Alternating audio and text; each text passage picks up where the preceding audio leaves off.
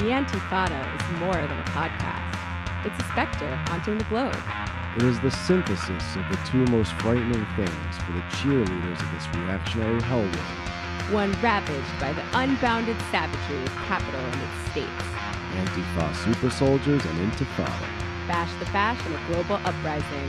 Be prepared to enter The Antifada mindset.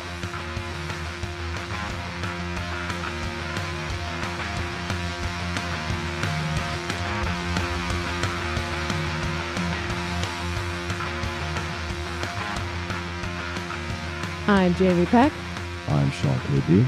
and we're here with our friend, writer and historian, Ross Wolfe. And we are recording live to tape from Left is Best headquarters, about a half an hour walk away from the gentrification-ravaged Gowanus Canal, in the coastal elite bubble of America, downtown Brooklyn, USA. Hell yeah. How's everybody doing tonight? We're feeling good? A little tired, but not the worst I've ever felt. Ross?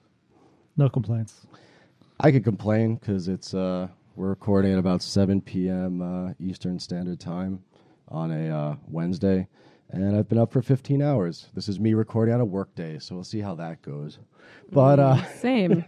I'm also recording on a work day. all right, so we're going to try our hardest to not be tired. We're going to pretend we're not tired by drinking Yeah. beer, which always wakes you right up. Yep.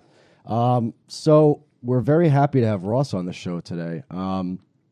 There was a Ross. It was probably, I'd say, maybe 4 or 5 weeks ago that we went to the Verso Loft party. I think it was the Valentine's Day. Oh shit! So yeah, we're talking. Damn, time flies. The Valentine's Day party. Yeah, I forget what the theme of it was. Something about love and revenge, but it was pretty big. There were lots of people. Yeah, it was a good little party. And I do recall Jamie Peck beating an effigy of Donald Trump with a broom handle. I did do that. It was very satisfying. I like how you swung so hard that our friend Jake, who runs the Verso space, looks up from his phone for a second and almost sees himself get hit. And he's like, "Holy shit!" And he jumps back. Yeah, I mean, I You had were a going at it. blindfold on. There's a really good video, actually. Somebody took it. A good comrade took it and came up to me after, and he said, "Hey, do you want this video?" And I was like, "Hell yeah!" So he texted it to me, and I put it up on my Instagram, and you can very clearly see the moment where Jake realizes that you can kind of see his life flash before his eyes. And even though you're blindfolded, you can see the hate radiating through the Yep. blindfold. Oh, which reminds me, how pure is your hate today, babe? On a scale of 1 to hate, how pure is it? I'd give it 10 reindeer in the cold-driven pure snow of hate. Wow, that's pretty good. How about our guest? I mean, maybe it's just autism, but I mean, my mood tends to be pretty even keel. Goes from maybe mild annoyance to mild excitement. Hey, that's pretty good. I'm kind of a little jealous of that. Yeah. Do you know where the "how pure is your hate" thing came from? Oh, it's Cockburn, right? Coburn, yeah. Coburn. Many people pronounce it Cockburn, which sounds painful. But yeah, Alexander Coburn. It's a great story, actually. When we have Doug on, he could tell it even better. But basically, Alexander Coburn, when he worked at The Nation magazine, used to ask every single one of his interns when they first started, he'd say to them, "How pure is your hate?" And he'd get various responses from it. But it was basically his way of, testing their mettle. A guy by the name of Ed Miliband, son of famous Marxist Ralph Miliband, and former labor leader, Ed Miliband came to intern with him, and Alex Coburn, as always, asked Ed Miliband, "How pure is your hate?" And we can tell how far he'd fallen from his father, how far the apple had fallen from the tree, because Ed Miliband was like, "Hate? Oh, I don't hate anybody. I'm full of love." Boo. Boo this man. Try again. So I think that's going to be a running thing now. We have to ask every guest how pure their Yep. hate is. Yeah. And if you want to know how pure mine is, it's about as pure as ever, which is to say, very. That's wonderful. Speaking of hate and the Verso Books party, I noticed you got into a little dust up with somebody. Who is this you're referring to? I noticed you, babe. Oh, me? Yeah. Oh. I remember you coming up to me and saying, there's a Nazi here. And I told him Nazi. he has to, there's an alt-right dude here. And I told him he has 15 minutes to leave. And if he doesn't leave, I'm going to kick his ass. Yeah. that may or may not happen. May or may not have happened. I actually know it happened, but I think it's harder because Ross was there. So I think it's always a little bit more complicated when you tell a story in the first person because my account of that, my view of that, is very much wrapped up in the ideas and the hatred that were going around in my head at that point in time. So perhaps Ross, because you were there for the incident, can relate it to all of our friends and listeners out there. So an acquaintance of mine, fairly apolitical, showed up to this Verso loft party, the Valentine's Day thing. Verso, for the uninitiated, is a left-wing book publisher. They've got a loft in Brooklyn, just one stop away from here. But anyway, she had invited this internet personality with whom I was familiar only because of this viral video that had popped up after Trump was elected. And I had never even heard of before. And I believe that when you and I were talking, you said that's Kantbot. And I was like, what are you talking about? So this is this guy, he goes by Kantbot is his handle. That's Kantbot, Kant, as in Immanuel Kant. So he's this, he was described by a far-right website, Countercurrents, as a cherub-faced moppet. Damning him with faint praise. Do we know how old he is? He's in his 30s. He's basically a philosophy nerd who seized the opportunity when he was presented with it by this news lady who was asking him about his beliefs and why he supported Trump. His response is something about how Trump was going to bring about global cooling, how he was going to raise the cities of Thule and Atlantis, and Well, while you're on that topic, we do actually have that YouTube clip. So why don't we go ahead and play it now, and then we'll get back to what happened at the Verso party. Excellent idea. Let's see if I can remember how to do this. I don't believe in democracy. Okay. I believe in Thule, the ancient city, and raising Thule. And I think that Trump is the candidate who's going to raise Thule and Atlantis. I believe in global cooling the earth, the sea levels lowering, and I believe in land raising from the bottom of the ocean with ancient ruins on it, like the ruins of Thule. And I believe that Trump's going to accomplish all of that. He's going to prove that UFOs exist. The government has known about it for a long time. They've known that the UFOs are out there and that they're trying to communicate with us, and that they have secrets about the origins of human consciousness. Are you familiar with the philosopher Friedrich Schelling? So, for those of you who can't see this video because we're recording on audio right now, I encourage you to look it up. It's really, really good. It's called Is Trump a German Idealist? And we'll continue in a second. But to set the scene, you have an anti-Trump rally. I believe this was right after the election, right? And you have this newscaster woman, very nice blonde hair. She's dressed very, very well. She appears to be... She has an iPhone in her hand, and she appears to be recording this guy. She's Facebook Living in addition to the main camera. Oh, that's super professional, right? So that's the context of this. And if you thought that the Thule and the UFO shit was kind of a little bit weird, let's go ahead and hear Kantbot talk about German idealism. Let's hear him out. It's important to have a free exchange of ideas here on the Antifada. Have you read the critical historical introduction to the philosophy of mythology? Schelling is a German idealist philosopher. He was roommates with Hölderlin and with Hegel. And he talks about all of this. He predicted it a long time ago. Trump is going to make German idealism real. He's going to complete the system. Kant, he could not complete the system of German idealism. Trump is going to complete the system. He's going to derive the complete system. That was terrifying you, right? That terrifies you, right? It terrifies me. How can we complete the system of German idealism? How we never do it. I don't know. No one could do it. Hegel couldn't do it. Schelling couldn't do it. Fichte couldn't do it. Reinhold couldn't do it. Mammon couldn't do it. No one could complete the system of German idealism. Well, that would be good. It's good that we don't complete it, right? I mean, it almost seems like They're the basic dude in the Yankees cap. German idealism. It's good, right? First critique. The dude in the Yankees cap is like, I'm not sure how I feel about this. German the real hero in all idealism, it this. sounds a little dicey. He's like... And then he's like, no, it's good. he's not sure if he wants to complete it. I'm not sure. With the Thule and the aliens and the sea levels and could shit. go either way Yankees on that. cap guy is like, Go ahead. 1781, Trump is a Kantian. I want this to be clear to everyone here. Donald Trump is a Kantian. He's a German idealist. They teach Kant. Okay? He's a drunk. Can someone Google that? Are you from New York? No, I'm not from New York. Are you, how old are you? You look really young. Can't say. He's deep undercover. I can't call it. College. I just want everyone to know, everyone needs to be aware that the system of German idealism is about to be complete. Someone calls him a Do fascist. you know the works of Friedrich Schelling? Do you know about Fichte? Do you know about Fichte?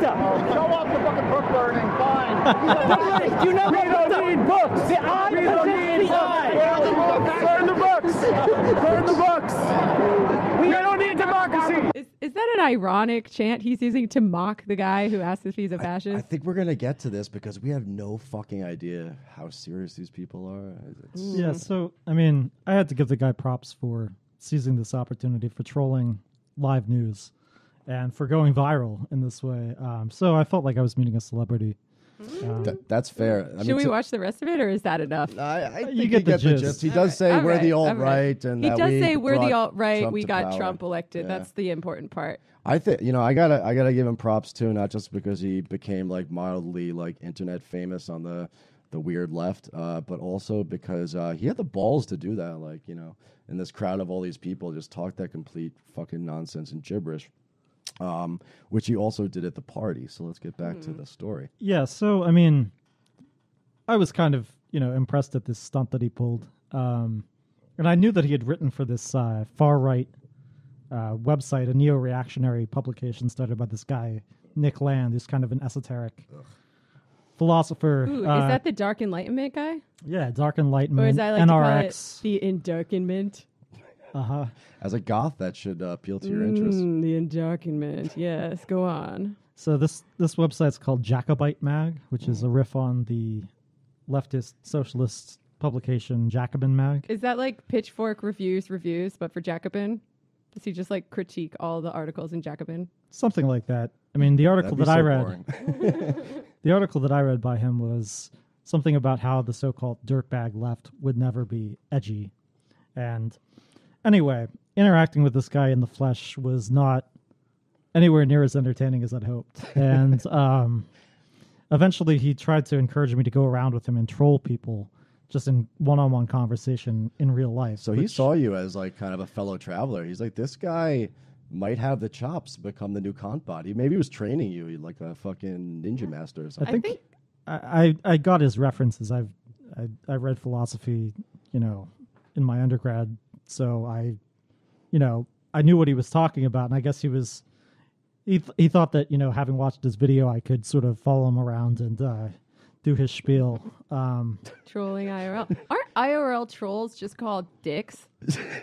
Yeah, I mean, if it's going to be like something trolling a big crowd of Like people, that predates or the internet. yeah, I mean, what's mildly impressive, like on a newscast, like is just weird and awkward in person. So Sean at some point showed up. I mean, he was already pretty loaded. I was 6-7 in, as I tend to be when I show up at the party. I can confirm that. Yeah. And I tried to sort of explain to him that this guy was sort of an alt-right celebrity. I think that Sean asked him if he was friends with Nick Land and Mencius Moldbug. I recall actually, you kind of, as you said, you kind of set the whole thing up, and you said this guy, had this viral video, and it's crazy that he's here. I'm not sure I really had the sense that he was like a serious right-wing crypto fast sort of person, but I believe when we were in conversation, I asked him about Land, and I asked him about that fucking monster person, Mencius Moldbug, and he like very much in the affirmative was like, yeah, Dark Enlightenment, and then I was like, so go on.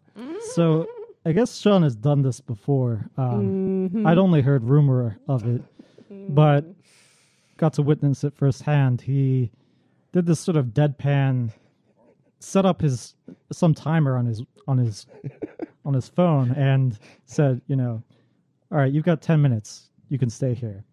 Once this timer's up, go around to the party, say your goodbyes. If you're still here, I'm going to beat your ass. It's true. And I was afraid, like, I know that he wasn't bluffing because he has done this before. Just earlier, in fact, at that party, he kind of got up in the face of a guy who kind of knocked into me and spilled my drink all over me. And when I was like, hey, he was like, whatever. And Sean's like, what? Which one was it, babe? Show me which one it was. And then I'm like, no, it's really fine. He's like, no, it's not. And he went up to him and he's like, did you spill a drink on my wife? And he was like, what? You want me to buy her another one? And he was like, yeah, I do. And then he's like, fine. And he did. And he's like, here's your wine. And I was like, wow. Yeah, we win. You're kind of a dick, but I love that I never thought I would be with a man so butch. I'm your he would white be able knight. to force, I know, I'm starting to sound like a trad wife I'm here. your white knight for white wine. I think it was white wine. And in fact, I had seen this happen at a number of parties before, like many years ago when we just started dating. Well, let's get down to we'll get to Okay. that, but let's get down to like the denouement of the Verso thing, because it doesn't end as spectacularly as we would imagine. Oh, yeah. So Sean came up to me and he told me the same thing that you just said, right? I set a timer for 10 minutes and I told this guy, if he doesn't leave, I'm going to kick his ass. And I was like, all right, I guess Sean's getting in a fight at this party. Yeah, I mean, I was, the setup was, pretty. It was exciting. I was hoping that I was going to see Sean throw down here at this party. There were probably, over 100 people in the easy. loft. Yeah. Definitely. And, I wondered how, it would play out if some sort of there'd be some sort of clearing and it would, like be Much like surrounded on all sides we by beat up the various Trump weird piñata. leftists. Yeah, exactly. Only, see, that would have been a much more like to have an actual blood sport at the Verso Loft yeah. would have been, Yeah, that would have been great. Why fuck with effigies when you could have the real thing? Yeah, exactly. Or like in a Michael Jackson video, like we both have switchblades and we're like, Sexy dance fighting. yeah, sexy dance fighting. Well, what ends up happening, and I guess I was definitely not bluffing because I had many drinks in me. But what ended up happening is that because I'm an older man now, unlike when I met Jamie, and I actually am able to have second thoughts. I had second thoughts about this, and I said to myself, wait, I know the guy who runs the Verso Loft. I should probably not get into a fist fight, especially against this cherubic moppet. Can you know what I'm saying? I'm not imagine being the very tweets nice. that would have resulted from that? It would have been very bad for everybody, and it would have been disrespecting my friends and their space. I was honestly like, a lot of the times I get into shit with people is because, it's like a loyalty to friends, and the Verso Loft, like a lot of my friends were there, and it's a left space, and you had somebody coming in here who was spouting, some fucking neo-fascist shit, and that really set me off. But when I went and I talked to Jake, he basically said, we've had this happen before, and we've had security, take care of the whole thing. He said, but what we'll do first is we'll go. Wait, and they've had Nazis show up before? They've had Or they've had people fights. similar. Right No, they've wing. people similar, like right wing people showing up just to start shit. But like basically, I talked to Jake. Jake went up to the guy, basically told him like, "Are you gonna be cool?" And Kantbot was like, "Yeah, I'm gonna be cool." And I guess he didn't end up like IRL, like individually trolling people with Ross Wolfe like throughout the party. And it was kind of like an anticlimactic letdown to the whole thing. But I had to Just respect imagine the how that space. conversation went. I had to respect Jake the is so space. polite. He's a very nice British boy. He's a British lad. Are you going to start anything? Are you planning to start anything? I can't even do it. So you were saying, I think you had this bizarre reputation because, I really don't think fighting is cool, and I've been in my fair share of fights, but again, I'm closer to 40 than I am to 30 at this point in time, and I think the whole thing is kind of lame and whatever. But I think when you and I met, I was 29, so I was in my 20s. I might have been a little young, dumb, and full of you-know-what then. So. Yeah, I mean, God, gotta think way back, about 7.5, almost 8 years ago. Almost 8 years. When we were first going out. This happened a couple times in a row where I was with Sean at a party and he got in a fight. And I was like, wow. The first time, I mean, I just, like I said, I date emo girly men, like I never thought I would end up with a man with enough testosterone coursing through his veins to even come think on. about Get outta here. getting in a physical altercation with somebody. So the first time it was like he said, he was backing up his friends, and his friends were in the right, I would say. This guy was being a real jerk. He was at Asher's house? It was on his roof. He had a roof party, and this one guy was like being drunk and causing problems and refusing to leave. So like, Sean helped to throw him out, and then it got physical, and there was a little bit of a fight. These two guys showed up to the party, and they were not invited to the party, and they were hitting on the women there in really creepy ways, and actually like starting to touch on our friends, I should say, our female friends. I didn't know him that well, but our friend Asher, whose party it was, basically told them to get the fuck out. And they were like, no. Like, I don't know why if there's 150, 200 people on a rooftop and you're two people, you're like, no, I'm not leaving. But that's what they said. So at a certain point, Asher gets all these people together. He's like, listen, we got to get these guys out of here. Asher, because he was crazier back then. He's still crazy. It goes downstairs with an old like table of his, and he starts breaking the legs off of it to beat these I guys. forgot about the table. And all these people are getting all riled up, and me and a bunch of other people, as a whole crowd, like went up and said, "You must go. You're being disrespectful to people. This is this guy's house. You have to leave." Trying to help our friend out. And the reason I got personally involved in the whole thing is because homeboy took a swing at me, and he just barely missed me. If I get swung at, I'm going to swing back. So I went and I got him right in the face, and I fell back onto one of on the rooftops in Brooklyn, there's those pyramid type windows with like the chicken wire in it, like the whatchamacallit, yeah, we know skylights, what you're talking about. the skylight things. Yeah. So I punched the dude, and then like his friend pushes me, and I fall back onto that thing. So now I'm on glass and chicken wire, and the one guy, he's like got his fist up in the air. He's about to just like slam me right in the face, and my sweet dear friend Rob comes out of nowhere, and he's got all these rings and shit, and he just like comes flying right as this guy's about to hit me, and gets the dude right in the jaw, like knocks one of his teeth out, like blood everywhere and shit like that. And Rob was really bummed about that. He was so sad. He's like, I don't like to home. fight. Never let it be said though that man rings are not functional. No, they're very turquoise in the face. That's just like adult. That's insult and injury at once. I think the other one though. I heard about this other one. That one was like arguably fine, right? Like he has a pretty good justification for it. The second, and I was like, all right, I'm reacting neutrally to this. But then the second one was not that long late after this. And the second one, his friends were definitely in the wrong. And it's funny because it was an identical scenario. Yes. Where some assholes were refusing to leave a party. But only the assholes were his friends. Not only were they our assholes, but it was like one American, like a very angry Greek comrade, female comrade, and a very, how shall I say, pretentious and snotty French male comrade. When you get Greeks and French together, and it could be a bit of trouble. Never good mix. Yeah, the party was ending. This is my got there at like 3 a.m. This is my a.m. friend's house, by the way, my friend Lauren, and the party was ending. She's like, "All right, everybody leave now." And she didn't know these people, and they're like, "We do not believe in private property. We will not leave your house until we are ready." This is Léon de Matisse, kind of well known in communization circles. Yeah, in France.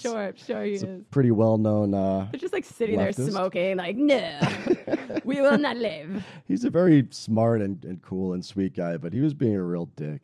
But it was the same thing. I mean, like, right or wrong at that point in time in my life, and I guess even now to an extent, it's like, when it's your friends, it's your friends. So I actually tried to mediate first, to be honest. Like, I went up to Laura and I was like, look, I'm going to try my best to get them out. And, Denise smoking cigarettes, like, like unfiltered rolled cigarettes, like, you are a proprietarian. We do not leave your house. We stay all night. And she's like this nice hipster girl who doesn't read obscure Marxist theory. He was basically like communizing her apartment. And then like, basically they, her boyfriend and their friends, forcibly began to kick everybody out. And I was, again, trying to mediate. I was trying to make everything cool. But then as we were everyone was pushing each other, and we went down the stairway, and my friends went out the door first, there was an empty 40 bottle in the foyer. And one of the dudes who was Lauren's boyfriend's friend picked up that empty 40 bottle. So now I'm like, all right, this guy's gonna smash a bottle over my friend's face. So we went out there, we scrapped for a while. I definitely got a good shot right in Lauren's boyfriend's face. Yeah. And it kind of broke itself up, and we all went home. And And Lauren, then he came with us after that back to my house. This is the difference between men and women. Like, if my friend hit me in the face, if my female friend hit me in the face, I would be really mad at her, and I probably wouldn't talk to her for at least like a day. But no, like, as soon as this fight was over, everything was cool. And he came back to our house. He came back to my house with us, and we hung out for like 3 more hours. Yeah, that's cool. That was very gender essentialist of you, by the way. I know. The difference between men and women. I'm gonna go read some Go self-crit. bell hooks and penance after I go home. I think the end of that story is that Lauren, for as long as she was dating that guy, every time I saw her, it's like, you're such a dick, you punched my boyfriend. And then after like 5 or 6 months, she broke up with him, and she was like, it's cool. It's no problem. Kind of glad that you did. Yeah. So I was like thinking to myself, wow, is this going to be a fucking problem? I think I actually asked you that. This is one of my favorite questions to ask people, by the way.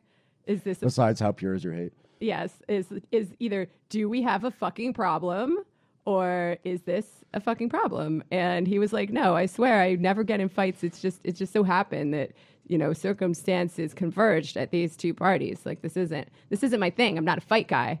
And it turned out that he was telling the truth. I've been in very few fights since then. That was just the summer of fights. And to put the whole thing in context, and I'm getting a little, going back about 10 years or so now, but, my 20s were a very nihilistic phase. And we're going to talk a lot about politics and theory and stuff today, but it was also nihilistic in political terms, right? I had very, very sort of dark visions of things. And as I was in my late 20s and I met Jamie, I was hanging out with some people who really shared that sort of nihilistic, destructive, and self-destructive tendency. They were anarchists, they were socialists, they were communists, they were weird like art kids or whatever. But for some reason, everybody loved to fucking scrap. We had all been to, I won't say why, but we had all been to jail, to central booking together at least once. I think that when I was 29 years old when we met, that was sort of this last gasp of my nihilistic, like, I don't give a fuck, go out and drink and smash shit up thing. What changed your mind? I mean, you were a nice part of that, actually. Oh, yeah. I was fishing for a compliment, and it totally worked. It totally worked. That, and I stopped drinking hard liquor for a while after that. That'll do it. Yeah, but I think we'll end this, and we'll get back into the political stuff by saying that the other fight that happened that summer, and I really regret that I wasn't there for it. There was another roof party on Cook Street in Brooklyn. Oh, God. And all of my friends were there. And I was supposed to go out, but I ended up I forget what it was, but I ended up staying sad home. you missed that? You're sad you didn't get your ribs broken by the cops? I will tell you why I'm sad, okay? And it's real and it's material. So my friends, the cops, long story short, the cops try to break up this party. They don't know who they're fucking dealing with. No, they thought it was a bunch of fucking hipster marshmallow white kids. Snowflakes. They're going to be easy to deal with. Yeah, except that they didn't realize they were like, psychopathic Italian Americans from, North Jersey and Puerto Ricans from Bensonhurst who had a chip on their shoulder and used to stab, all sorts of stuff. So the cops try to break up the party. And somebody throws a 40 bottle, again the 40, throws a 40 bottle at one of the cops, and then all fucking hell breaks loose. The whole party and all the cops all go out into the street, and there's video of this, or was video of it.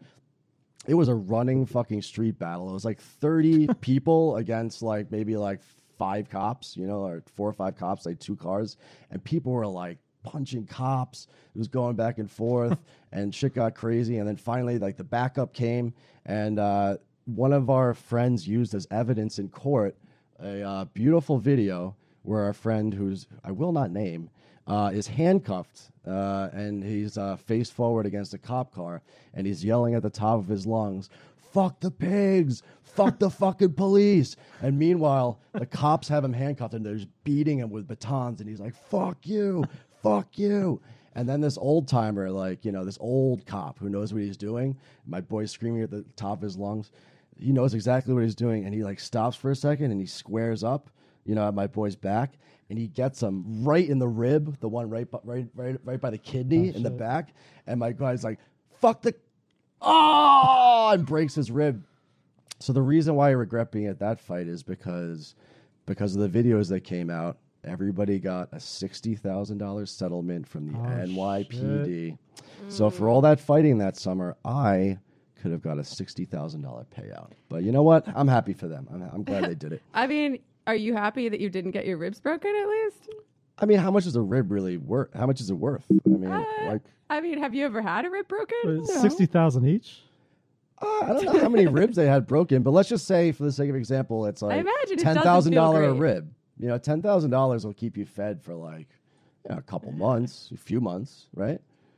Yeah, I mean, I guess it's a silver lining, but I probably wouldn't sign up to take that deal, Well, I think you had to be there at the time. You had to be yelling like "fuck the police" and in a running street battle, throwing bottles at cop cars and smashing in windows and stuff like that.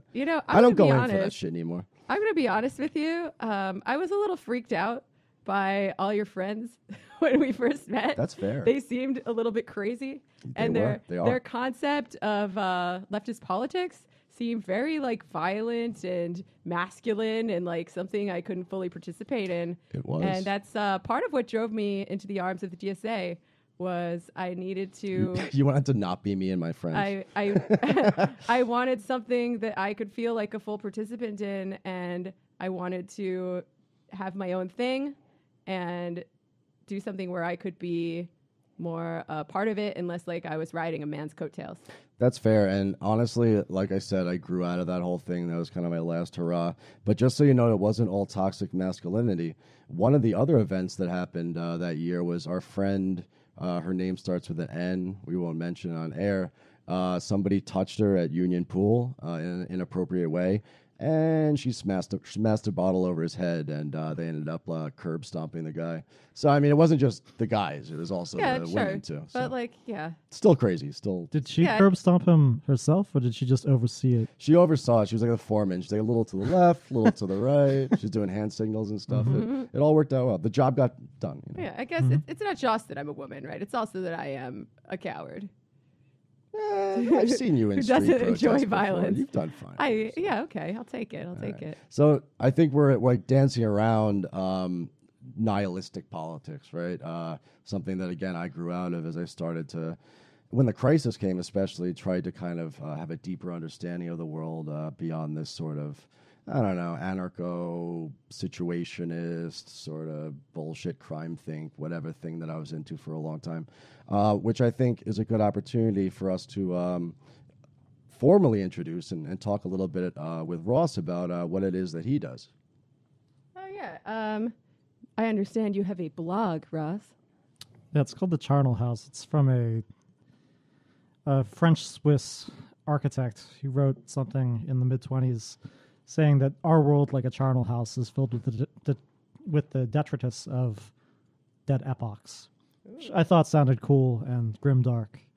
And basically, I mean, it's very aesthetically oriented. I'm interested in architecture and aesthetics, and in addition to politics, I mean, a lot of this stuff intersects. Historically, there were communists who wanted to, as they saw it, build socialism, and there were architects who were socialistically inclined who wanted to build in a much more literal sense, a sort of new form to give expression to this, collectivist, global vision of a sort of unified humanity, where there would not be just, local styles and different variants and people, living at various levels of development around the world, but rather a sort of global effort whereby, the working classes of all countries would unite and build a better future.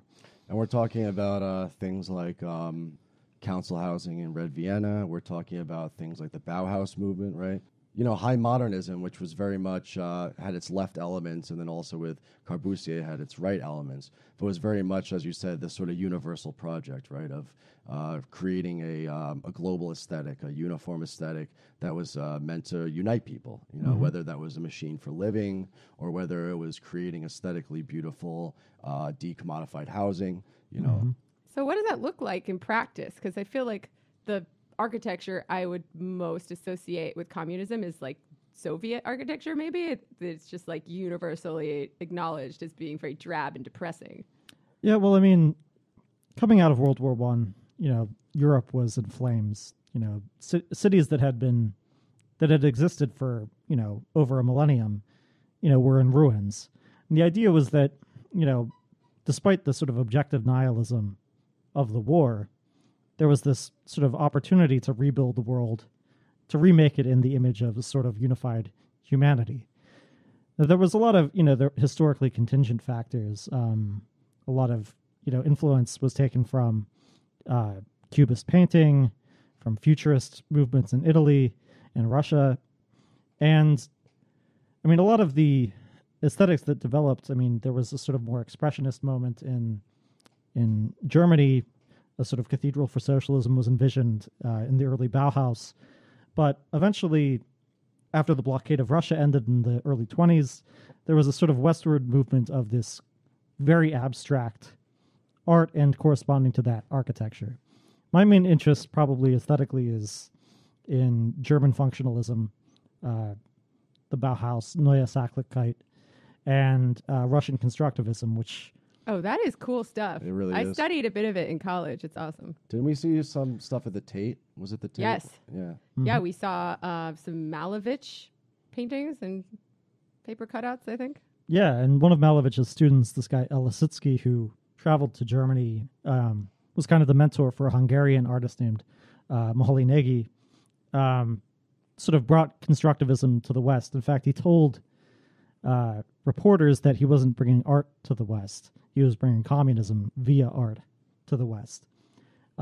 Unfortunately, because of the isolation of Russia and the sort of reactionary drift of politics from the 1920s into the 1930s, not just in Western Europe, where fascism, of course, took hold in Italy and then in Germany and Spain, but also in Russia, where there had been, sort of very cosmopolitan internationalist left, which then shifted to a policy of socialism in one country.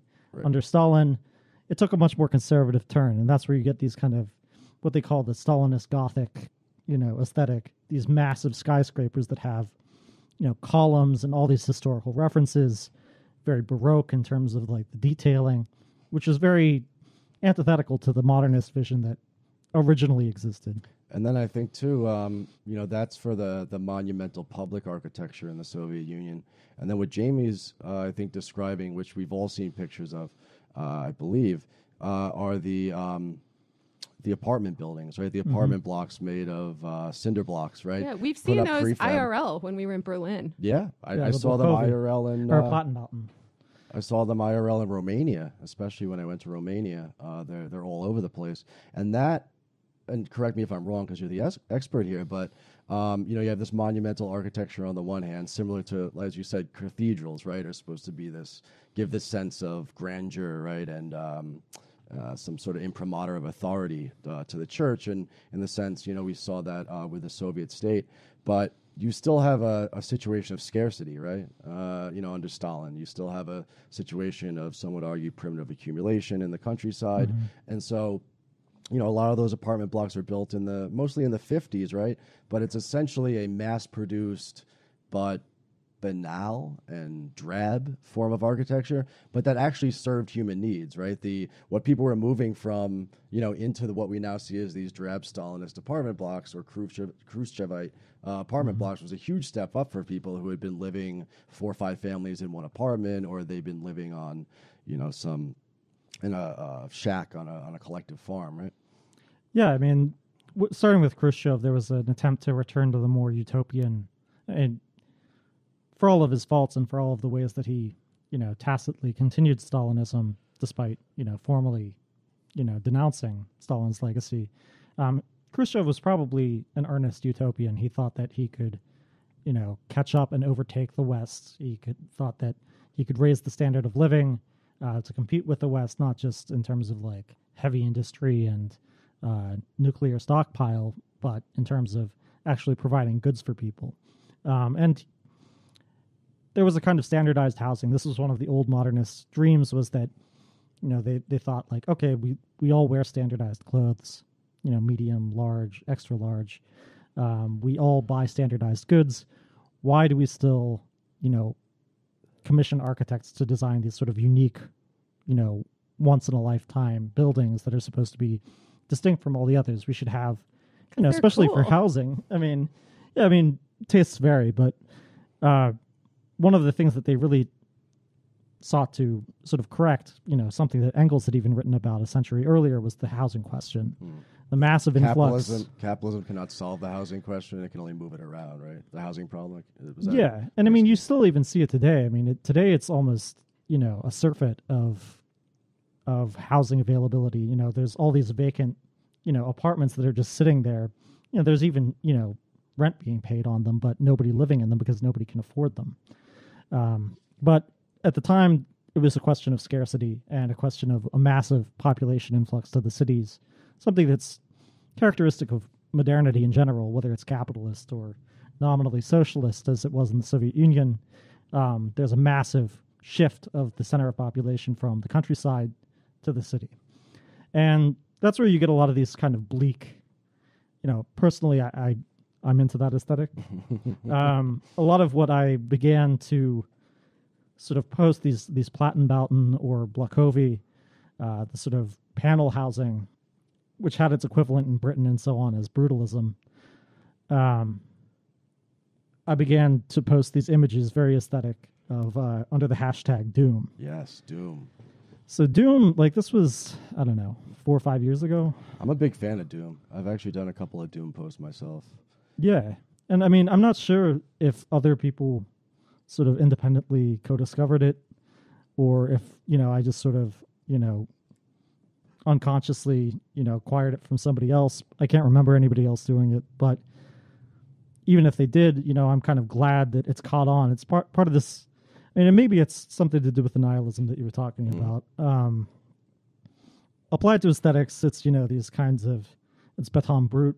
It's this, these very dreary buildings, kind of massive, crushing human scale, bleak windswept plazas. That's all shit that I'm really into. Brasilia, right, is a Yeah. perfect example of that. Yeah, which was co-designed by communist. Yeah, Oscar Niemeyer Right. and Corbusier. The thing with Corbusier's fascism is interesting. Really, architects more than any other, field of art are tied to power that exists, because so many resources have to be marshaled for the construction of anything. Whereas like a painter, all they need is a canvas. A singer, all they need is a stage. You have to get, zoning approved. You have to, get materials and, budget basically for construction. You're very beholden to the powers that be wherever they are. So somebody like Corbusier, he tried to, he submitted a proposal for the League of Nations building in Geneva. It was, supposed to be the center of bourgeois internationalism. After that failed, after his proposal was rejected, he tried to design for the Palace of the Soviets in Moscow. Eventually, when fascism was ascendant in Italy and later in Vichy France, like any good architect, he appealed to the fascists. Really, very mercenary in terms of his political allegiances. But Oscar Niemeyer, who died a few years ago at the age of like 104 or something like that, he designed Brasilia. It's often criticized for being like gargantuan, like for its gigantism, and for not respecting sort of human norms of scale. But I guess it captures a kind of doom aesthetic that I'm into. But I gotta say, when it comes to aesthetics, the fascists have us beat. well, that's From the uniforms to the futurism and the sculpture and the architecture. It's pretty sick. It's a funny story that, it reminds me of what you just said is, I went to Spain for a while to study Spanish when I was at college for, I went for 5 weeks or whatever. And I went to Valle de los Caídos, which is where traditionally the royalty was buried in Spain. But it was also where Francisco Franco, that famous fascist in Spain, built this humongous chapel into a mountainside. It's actually Nice. Sick. fucking gorgeous. Awesome. It's got a cross on top of this mountain that there was an elevator that only Franco could take up. He was the only one allowed to go to the top of this cross so he could overlook the entire Valle. So when I was on the tour, on the guided tour, it was in Spanish. And the woman was, showing all these statues and stuff like that. And I'm looking, and these were done in the, early 40s, I'd say, into the 50s and 60s and so. But it was like Art Deco, and it was beautiful, fucking monumental Art Deco, which I fucking love. These statues of these sort of heroic men and women, but done in this very modernist way. And I was trying to explain to her that this is Art Deco, but because it's Spain, this tour guide, who was an older woman, so she probably lived under Franco, was yelling at me in Spanish, like, no, this is fascist, this is fascist, this is fascist. But to me, it was like, oh, I feel like, it's like the Chrysler Building or something like that. It was very amazing aesthetics, and the whole chapel, again, carved into a mountainside, was a monumental and beautiful thing. Unfortunately, it was just at the service of Spanish fascism. That's what Walter Benjamin famously postulated, was that fascism represents the aestheticization of politics. And, it's funny, you can even find like old notebooks of Hitler, who was, a very mediocre painter, but designing... If only he had gone into art school, we might have all been better off. But he designed all these different logos and uniforms, like, some demented kid, imagining some alternate universe and some empire, only he eventually realized it. But anyway, beyond just the aesthetics of Doom, which I guess caught on in a certain way, I began applying it more generally to just sort of the grim reality of, political conditions at present, which, I guess I had my hopeful phase to a certain extent when I was like 15 or 16. And, I was against the war, the build up to war in Iraq. And I thought, oh, hey, we've got these huge, marches that we're mobilizing. Maybe we can actually stop this. Of course. Oh, God, yeah. I think that was a defining experience for a lot of people our age politically. I think you and I have talked about this, right? You were we were all very disheartened after that. 2003 to 2008 or 9 were horribly, horribly depressing, despairing times. What really depressed me even more than just the fact that we went to war was that people actually considered these marches a success. Right. And I was thinking to myself, like, if we're anti-war, then the goal, the measure of success should be stopping the war, not just turning out and sort of congratulating ourselves for... Oh, we had a really good time at the protest. Yeah, we said not in our name, whatever. Which, as Adam Curtis has pointed out, is a very neoliberal anti-war slogan when people go, not in my name. I think that was the main chant, not in my name. Yeah, because Like, you all absolve right, yourself. well, we're going to do it in someone else's name then. Is that cool? Halliburton or whatever, Dick Cheney. Regardless, I remember seeing the entire anti-war movement more or less disintegrate into a sort of extended vegan bake sale for Obama's campaign in 2008. And at that point, I became, I'd already begun to really despair of, real hope for actually being able to, certainly, like, I had no interest in the Democrats. And really, Same. Very little hope in actually, like, the sort of activist politics that I saw around campus. Same. So, and even then, like in 2008, if you would have told me like that 8 years from then, after Obama was nominated, that the star of Celebrity Apprentice was going to be our president and that all of these ridiculous things were going to happen, I probably would not have believed a word of it. It would have seemed too ridiculous and just outlandish. I think we can all agree on that. Which is why, like, I think, just seeing like, there's almost like a, an embarrassment of riches when it comes to like just absurd political material that you can just post and say like, we're fucked. Like, Yeah. It's like almost like a darker version of that humans of late capitalism thing. Which, Totally. right? yeah. And We've all it seen goes that. along with, some of the humor, like, You want to give us some examples, by the way? oh Or shit. people just got to look it up for themselves. Like, what would be a good Doom post? You should have done homework on your own Facebook posts for this show. Oh, so I don't know. Just the all of the different artists, not refusing to play Trump's inauguration, but then 3 doors down or something like that, or like some like ridiculous, at least aesthetically. I recently posted one of a porta potty, a double porta potty, which, I mean, no barrier, no. They're just 2 toilet seats side by side. That's my fucking nightmare. Oh yeah. You don't know this about me, but I am very pee shy. Well, it's not just no pee.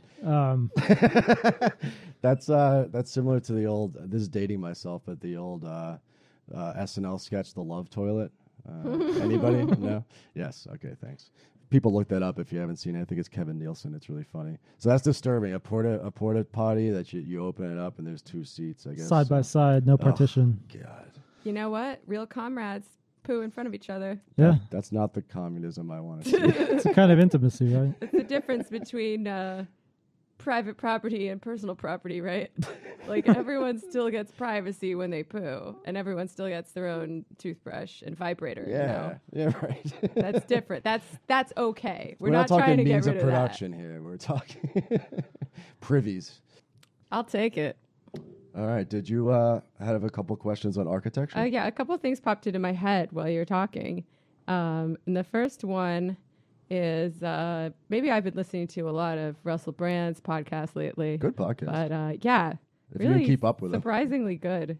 He seems like such a bozo, and then you hear him talk about politics, and you're like, oh, marry me. But like the idea of grandeur in architecture, or even just like oddity. Like I read a piece by Nathan Robinson recently in Current Affairs where he's like, why are we getting rid of things that are old and cool? Oh yeah, that and castle he used to weird live in as a student. because like what's inherently better about stuff being, you know, cement blocks, which brings me to a different thing I was going to talk about, which is that rich people all live in housing that looks like Soviet architecture now, but is very, very expensive. But like the idea that like the cathedrals of yore, they were designed to create sort of some sense of grandeur, right? Some sense of awe in people. And this is something that a lot of people think is missing from communist thought right now, right? Because communism and Marxism is necessarily atheistic, I think, at least in its traditional form. And like the idea that we are more than the flesh, we're more than just the materials around us, we're more than our utility as a cog in the machine. That doesn't have to involve God. Like, I believe in all of those things, and I believe that we are all connected and we all have rights. And that's just like a kind of faith that I have, because I take God out of this idea. But if there were some way for communists to reproduce this sense of awe, this sense of, like, some people would call it spiritual, right? Like that's what Bernie Sanders says his spirituality is. And Russell That was Brand, kinda too, his talks a dodge. lot about that. Well, Russell Brand is spiritual, Yeah. but But he does connect that to the But social. yeah, but Bernie Sanders, wouldn't like- call it. He wouldn't call it God. When they asked him about like if he believes in God, he's believe like, we're all in this together. I believe that humanity is all as one, and we must abolish the value form. No, I didn't say that second part. Dethrone but- God. But, like, is there? Storm the heavens. And I think that is like a real part of the human mind, or some human need that's not being fulfilled by atheistic communism. So do you think there might be a way to do that without great making question. it about God? Yeah, so I mean, in the aftermath of the Russian Revolution, there was, the question of what would replace, sort of the communal gatherings that religion had once, sort of served that function. And Trotsky, I mean, this was around the same time that cinemas were beginning to be spread. And looking at the sort of, objective content of religion, there's the sort of belief in the divine, something that's higher than us, something that's beyond our ability to know. And at least for Trotsky and for most of the atheists who were involved in Bolshevism, for them, that was all dispensable. You could get rid of that.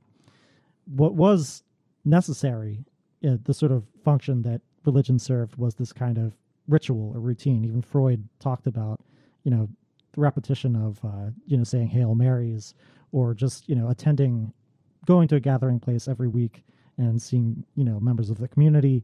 I believe Freud, too, didn't he talk about not spiritual experience per se, but a sort of oceanic feeling? Right? Yeah, sort of infinity. Right, yeah. Something that's Sublime. a sort of collective experience of mankind, or something that's ineffable in some way.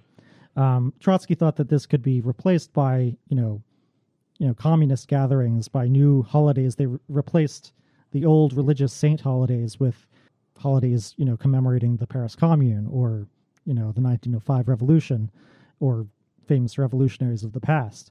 They even began naming new children, Vladlen or or barricada, which means barricade in Russian, instead of, adopting it used to be the practice that if you were born on the day of a saint, you would take the name of the saint. And a lot of this impulse is kind of comes out of the French Revolution, right? Which redesigns the entire calendar, right? Creates a revolutionary calendar. Yeah, year zero, everything's a sort of decimal system. There aren't 12 hours, there are now 10 hours. I mean, this is, to some extent reproduced in Fritz Lang's Metropolis, but in a more utopian than dystopic way.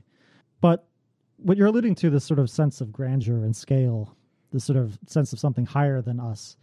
I mean, I've read Nathan Robinson's screeds against modernism. I intended to write some sort of incredibly mean polemic, as you tend to do. Yeah, calling him a poor man's Tom Wolfe or something along those lines. Tom Wolfe, very good writer like Nathan is, but very conservative when it comes to his tastes. Stalinism, one could say, maybe did attempt to capture that sense of, grandiosity. The proposal for the Palace of the Soviets that did eventually get accepted was going to be supposedly taller than the Empire State Building, which was the tallest in the world at the time. Just callback here, but just as Francisco Franco's cross on top of the underground tomb that he built was 1 meter higher than the Eiffel Tower. Go on. Well, that was in service of Stalin, though. Like, has there ever been something like that in service of something good? Well, I mean, under Stalinism, Stalin was considered good. Yeah, sure. I guess there's a distinction. I mean, returning to Kant, Kantbot, whatever. Same diff. Yeah, Kant distinguished between aesthetic beauty and this sort of more profound feeling of the sublime. What you're talking about, especially when it comes to like Gothic cathedrals, the sort of, the vaults that reach towards heaven, the sort of the engineering marvels that they were able to create with flying buttresses and, building things that were taller than had hitherto been possible in Europe. That's a kind of, reach for the sublime. Some of the early skyscrapers and certainly some of the monumental architecture of the Soviets under Stalin tried to reproduce this feeling. I mean, I think personally, at least, I know that it's considered dreary by most, but the sort of modernism and even like the sort of bloody-minded brutalism that was really the last gasp of utopian yearning within the architectural avant-garde, it creates a feeling for me of, sort of being so puny by comparison with it, or it's the sort of raw concrete just, looming over us and potentially crushing us. There's a sublimity to that that I find inspiring. Most people consider it, terrifying, but I think that's one of its best qualities. I think that people should only live in buildings that they fear. So maybe that's the communist version of a Gothic cathedral then, like the sense that you are submitting to a collective or something much larger than yourself. I think submitting might be not too submitting, strong a term, but you are giving just oneself. one part of it, Yeah. There's a religion of humanity. The positivists in the 19th century, Auguste Comte, there are even cathedrals to humanity in Brazil that, come out of the positivist tradition. And with Feuerbach and others who saw theology as a kind of alienated anthropology, in which humanity divested itself of all of its qualities and projected them onto this sort of godhead, all of its aspects and perfection. There were some Bolsheviks who even believed that the real process of building communism was so as to deify humanity and actually become the sort of god that, had been only written about mythologically in all the great religious texts of the past. I'm down with that. So, as far as not aesthetically, but in terms of just sheer absurdity and, something that reflects the political, state of the present. An example of doom that I would maybe bring up is one of these neo-Nazis who's infiltrated the furry community. This guy, Magnus Deridian. As if furries Great were name. not terrifying enough already. Magnus Deridian. Wonderful name. I'm guessing that's not his birth name, but he was Maybe he had arrested. eccentric parents. They tried to orchestrate some sort of beer hall putsch at the Midwest Fur Fest. Oh my god. Oh, that's so doom. And yeah, I mean, it was tearing the fur community apart. And Think of the furries. yeah, I also saw some book cover modified Julius Evola's Ride the Tiger with sort of a very Tom of Finland style tiger on the front of it. God. Doom sort of captures a broader zeitgeist. I mean, I'm glad that people sort of caught on to it. There are other vaguely related memes that have circulated on Left Book. Yacht Communism, this sort of, I guess it was intended as a revolt against the kind of asceticism of leftist activists, the crust punks and the dumpster divers who thought that to be a revolutionary one had to not shower or not Or to, ever have any fun. right. yeah, And just, not to mention too this old 70s idea of like industrialization where some college kid is going to drop out and the SWP is going to put a flat cap and some overalls on him and send him into the factory to like proselytize to the working class, right? Mm-hmm. Yeah, they thought that, to be authentic and working class, you had to be poor and never have a fun time, as if that's actually what working people do. Right. Yeah. Working people have the most fun under the hardest circumstances. Work hard, play hard. I mean, it's possible I'm just trying to make myself feel better about being broke, but like, I feel like when Wyatt Coke is wearing his Coke shirt, just blowing fat rails on a yacht with people he's paying to hang out with him, he's not actually having that much fun.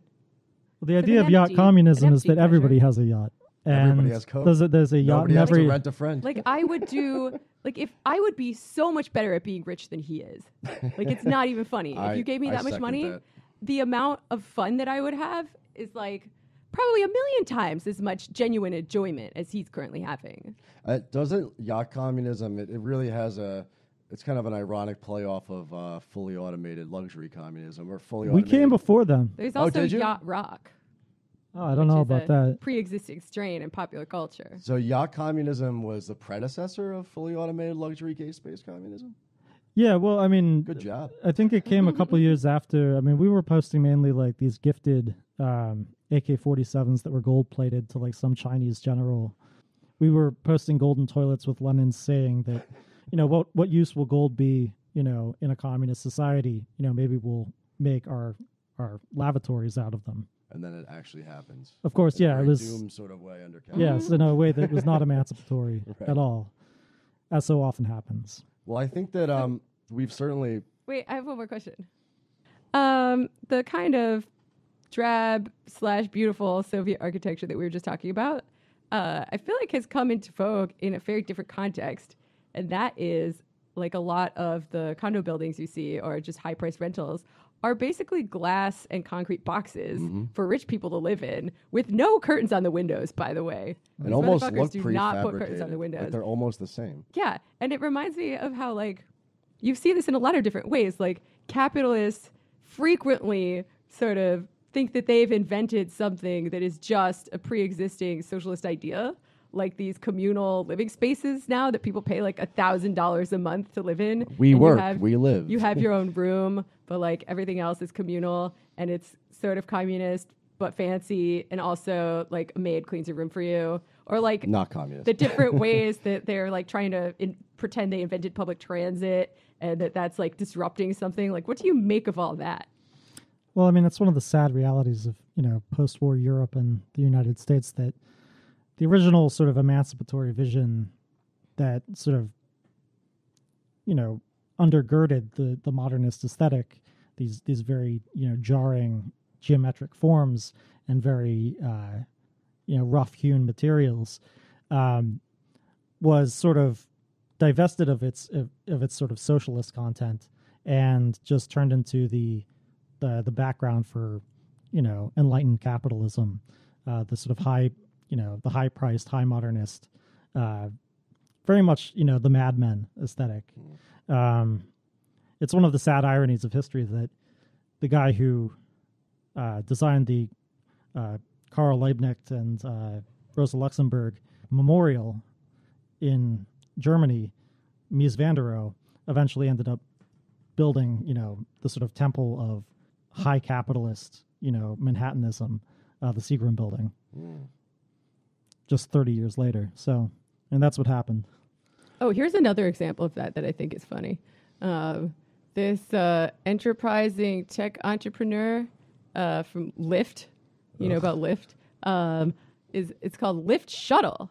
Is the exciting new feature for people who don't want to pay the full price for a taxi or a rideshare or a reduced rate ride like Uber Pool. It's a shuttle service operating only in San Francisco right now, which users can book through their app, but only stops at pre-designated points along a set route. It's like, no, that is literally just a bus. You invented the bus. It's like a ritzier MTA. Way to disrupt shit, guys. Maybe it's a bit more reliable. But Perhaps it is, yeah. Let's actually use that as a segue to something that capitalism has not yet been able to recuperate at all, which is communist theory, actual communist theory. On that note, where would you place yourself on the political spectrum, Ross? Would you say you're an anti-authoritarian communist? I don't really... Or a libertarian communist? The libcom versus authcom is an unfortunate distinction. I agree with Engels, who wrote that revolutions are the most authoritarian things imaginable. It's the suppression by force of one's enemies. Yeah, fair enough. That said, I do think that, as Marx and Engels wrote... Or I guess I should say you're not a statist. Maybe that's the better distinction to make. I'm trying to figure out the difference between left comms and other comms still. That's fair. And it's a common mistake. I mean, in fact, I was thinking of there's this. I think it's the first episode of King of the Hill where Hank and his buddies are, trying to figure out where this guy Khan, who just moved in across the street, where he's from. He's clearly East Asian, and so, they come up to him and they ask, so are you Japanese or Chinese? Because, in their ignorance, those are the only two Asian countries that they know of. I often feel like that's what's being asked when people ask, so are you a Trotskyist or a Maoist? And then, of course, I tried to explain, what left communism is, where it came from, how it's situated vis-a-vis, Trotskyism, Maoism, Leninism. And just like Khan tried to explain, oh, I'm Laotian, there's just a sort of blank stare at the end of it where they repeat the question, so are you Japanese or Chinese? It's difficult. I mean, people often mistake, left communism for anarchism. And some of the more, council communist variants do verge on anarchism in certain respects. Yeah, what's the difference? So the Dutch and German current, led by, Anton Pannekoek and Paul Maddock, who started out in Germany, eventually came... Friend of the show. Yeah. Or his son, anyways. Who eventually came to the United States, they really fastened onto the organizational form of the Soviet, which just means council. So the Workers' Council was, to them, the embodiment of workers' power. And the way to, overthrow capitalism was to divest power from, bourgeois parliaments and invest that power into workers' councils. For them, the party was of secondary importance. And after 1930 or so, the Communist Party element of it sort of recedes into the background, and people sometimes disparagingly refer to it as councilism because there is no party even involved in it. By contrast... that sounds pretty anarcho-syndicalist. People get so worked up about this anarchist versus communist thing, this workplace versus party thing, right? And the way I try to square that circle is that anarchism when it was connected to the workers' movement, was this deeply moral movement, right? That said, we don't like hierarchy, we don't like domination, right? We're morally revolted, by this entire situation. And we're going to focus ourselves directly and democratically on the workplace, which if you're going to get rid of capitalism, and create a post-capitalist world, right, you have to deal with the relations of power within the workplace.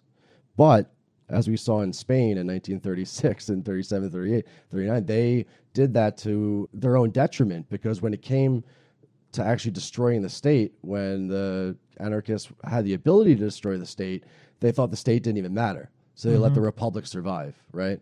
And then again, to flip it the other way, you have these tendencies within the workers' movement that were very much focused on the political aspects of things, and also, saw the workplace as important, but sort of ancillary to things. So I see things historically, and this changes through time, right, and goes back and forth. But these different tendencies, instead of seeing them as competing ideologies that exist in some sort of platonic ideal out there, right? What you're seeing are real reflections of the material realities of people trying to confront capitalism, trying to confront exploitation and domination, right? And moving in these kind of different but also sort of conjoined directions. Almost like a dialectic? Yeah, something like that, yeah.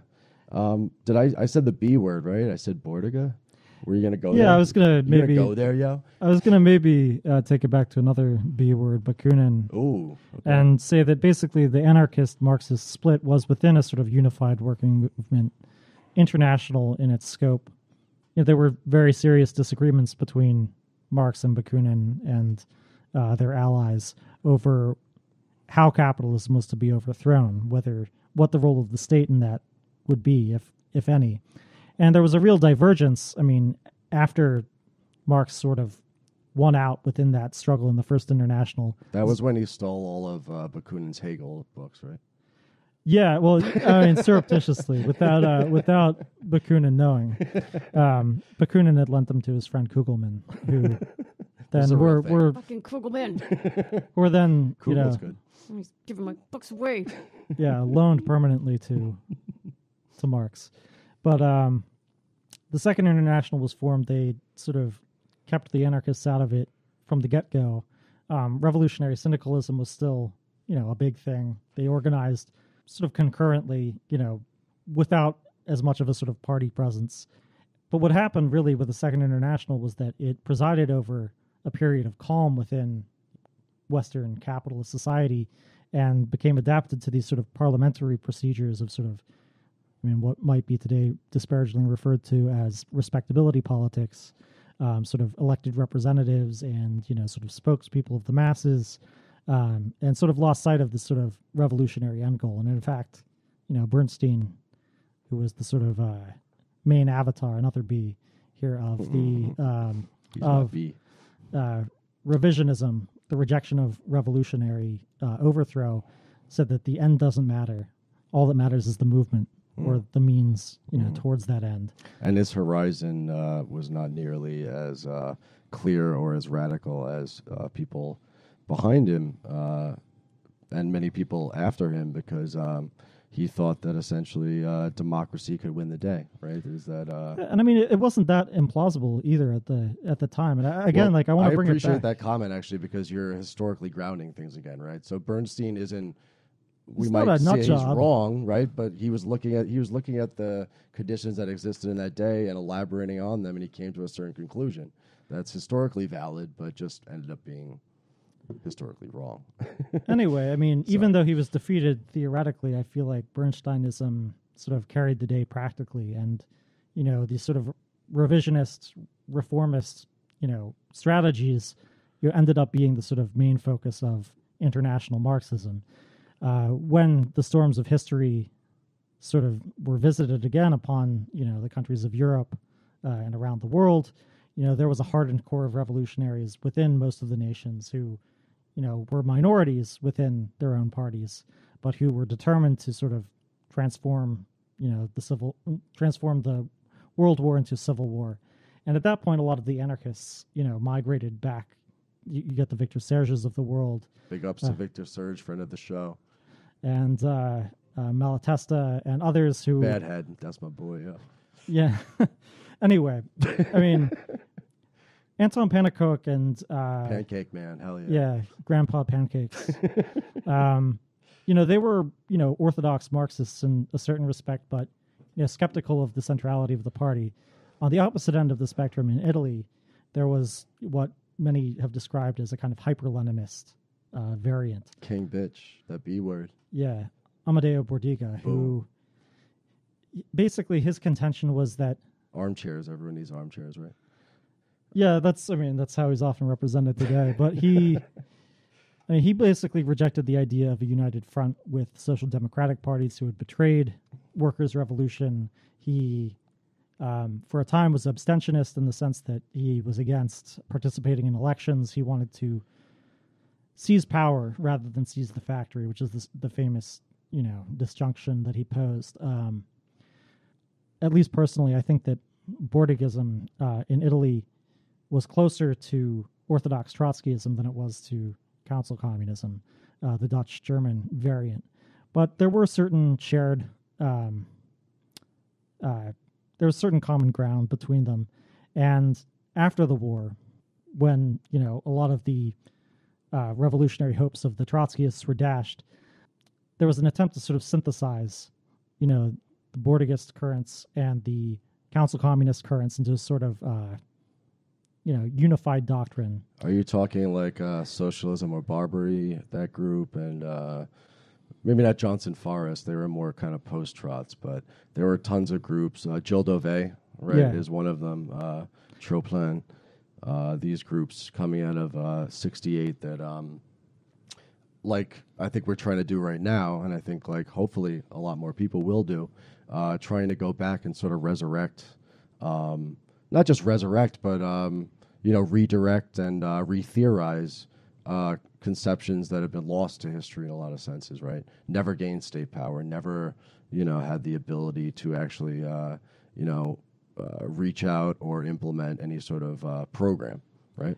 Yeah, so a lot of these different, these minoritarian communisms, the communisms that were overshadowed by the official communist parties and even by their Trotskyist opposition. I mean, I hesitate to dismiss Trotskyism as a whole as just the loyal opposition to Stalinism, but in a certain sense, Maddox's position.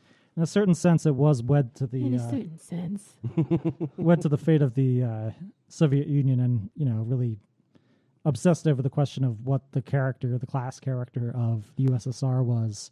Was it degenerated worker state? Was it state capitalism, non-motive production? Yeah, the bureaucratic collectivism, et cetera, et cetera.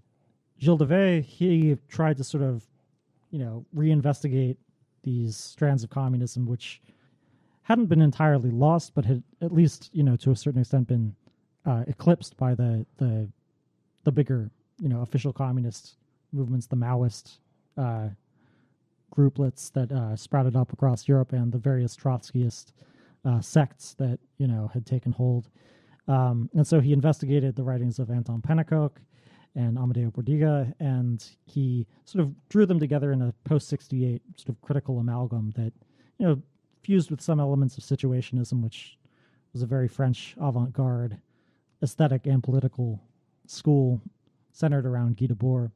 At the same time, there were various grouplets like the International Communist Current and International Communist Tendency, part of the left communist alphabet soup of Marxism, that they sort of tried to articulate their critique of the monolithic Bordigist party and what they called the councilist epigons of, Maddox and the successors to Pannekoek, and have tried to sort of articulate a synthesis in that way. So I guess I was just a little confused, to go back a little bit, because as I understand it, in Marxism, the state is supposed to sort of wither away, and he's not that specific about how we are meant to structure society after that. And I've been reading some Kropotkin.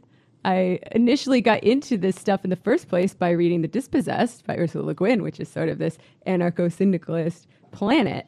And I guess I'm trying to tease out the differences between what I might think of as anarchism, which still has like some sort of minimal administrative state, and something more structured and small d democratic, like what you're talking about. So which Kropotkin? Is it the bread book? Yeah. Have you been bread pilled? I mean, I don't know if I would go that far, but it's pretty good. I fuck with it. Yeah, so... Do you have a critique? I sense a critique coming on. I mean, I would say that the communist left historically took state and revolution as its kind of benchmark. Sort of That's Lenin. the idea of smashing the state, not just laying hold of the pre-existing, bureaucratic apparatus, but sort of, jarring it and replacing it with new organs of power, workers' councils, a sort of militant vanguard party, depending on the variant. And eventually the state would be wielded as an instrument of class domination, as it had been under bourgeois society, only the difference would be that it would be the proletariat suppressing the bourgeoisie rather than the other way around. The idea was that once this sort of class contradiction within society was suppressed and gradually faded, then the necessity of a sort of state which has a repressive role regardless would wither away of its own accord. So it would devolve upon sort of automatic functions of just administration and making sure that the various needs of society are coordinated, and it would cease to have this sort of police repressive function. Even law as such, legislation would no longer properly exist. See, maybe this is my 12 or 13 year hangover from anarchism talking, but when we talk left communism, I have to say, and I think I've told you this before, Ross, that I'm really not convinced on the party question. When I imagine some sort of uprising, some sort of transition, I imagine the liberatory potential of something like workers' councils, community Soviets, whatever you want to call them, something that does not derive from a that is influenced perhaps by a vanguard, right? Influenced perhaps by a group of organized actors that can help to coordinate between different nodes of activity, right? And ultimately use that, as you said, to suppress any sort of counter-revolution, right? But I don't know. A lot of it is just my allergy to Leninism, de facto Leninism, right? Not the Lenin of state and revolution, right? But the Lenin of left-wing communism. Yes, exactly. And so, that's a stumbling block that I've not been able to get over. And it's because, if I had my choice, I'd rather live exploited and dominated and, be able to go upstate a couple times a year and maybe fly to Mexico once in a while under neoliberal capitalism than, suffer in a gulag because I didn't have the correct views. I don't think anybody would blame you for that. I do think that should a revolutionary situation develop, that something like a party would eventually coalesce of its own momentum, I think. Again, like, the party isn't this thing that stands outside of the class. Even the metaphor of a vanguard or an avant-garde, as it's called, it's a military metaphor. It means just the front lines. Like, it's the most advanced section of, the workers' consciousness. And it's not, it's not solely composed of workers, of course, but it's a sort of organic outgrowth of, workers' militancy. And what that signals to me is a kind of, when it's not just this sort of like hardened core of people who are sort of clinging to this idea of revolutionary succession, sort of tracing their roots back organizationally to, their own theoretical bloodlines back to Lenin, Democratic centralism, et cetera, et cetera. Ban the factions. Yeah. So, I don't think that there's a way around some sort of self-organization like a party. But once it evolves to a point of being separate from it and sort of, existing over and above, the workers' movement, then it falls into the danger of becoming a dictatorship of the party rather than a workers' dictatorship. As far as the applicability of any of this bullshit to the present, I've got to say that I'm not optimistic. Me neither. If you look at the actually existing workers' movement, there really isn't much of a movement at all. What you see are, spontaneous flashes of activity, violent fits and starts. But they're usually a flash in the pan. I mean, there's never anything that's more cohesive or enduring that is constituted.